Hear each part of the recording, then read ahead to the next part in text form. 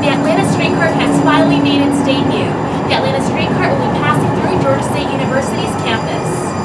Sharon Gavin, the communications director of the Atlanta Streetcar, shared important details on how the new transit system will be helping Georgia State students and the city of Atlanta. It provides that last mile of connectivity for the downtown core, which helps people who work downtown, say they work in one of the offices or at Grady, or students who attend Georgia State University. A Georgia State student shared her thoughts on whether or not she'd be riding the Atlanta Streetcar. When everybody's rushing into work, I'm pretty sure it'd be convenient for everybody trying to get to work. But if it's in the middle of the day or even at night, I think it'd be cool. I think it'd be pretty cool. Student discounts have yet to be discussed. However, the Atlanta Streetcar will be free for the first 90 days of operation.